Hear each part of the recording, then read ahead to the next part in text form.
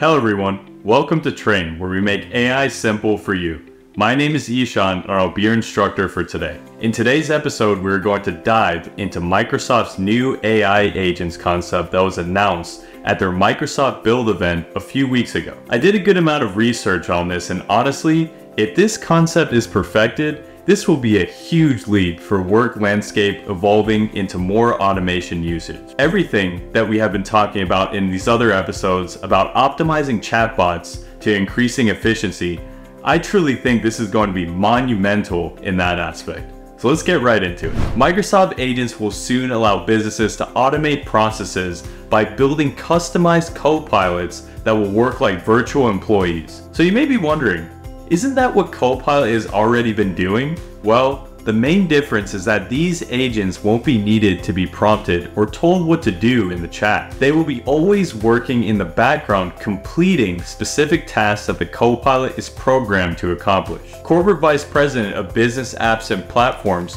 Charles Lamanna, in a recent interview with The Verge, stated that they realize that keeping Copilot as a conversational experience is limiting, which is why we are beginning to see the direction of allowing Copilot to automate tasks without being constantly prompted. Businesses will be able to create a Copilot agent that could help IT help desk service tasks, employee onboarding, and much more, according to The Verge. Microsoft also states in a blog post, Copilots are evolving from Copilots that work with you to Copilots that work for you. I'm going to read an example from Microsoft on how they see a Copilot agent being helpful, so you have an idea of how it can revolutionize a common work process. Imagine you're a new hire. A proactive Copilot greets you, reasoning over HR data and answers your questions, introduces you to your buddy, gives you the training and deadlines, helps you with the forms, and sets up your first week of meetings. Now, HR and the employees can work on their regular tasks without the hassle of administration. Another use case is these agents can be built to notify humans of things that need to be reviewed.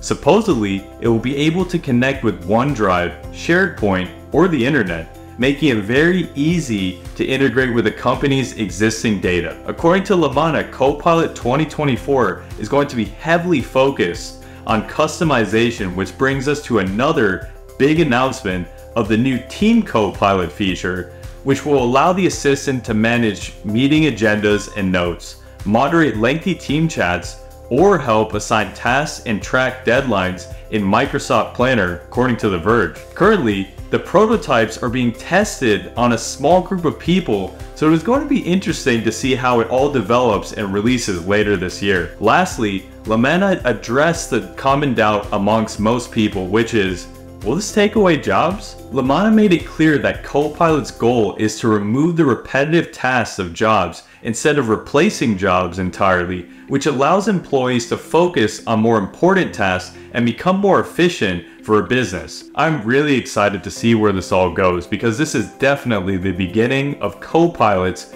takeover in the workspace. We hope you liked this video, and please click the like and subscribe button, and see you next time.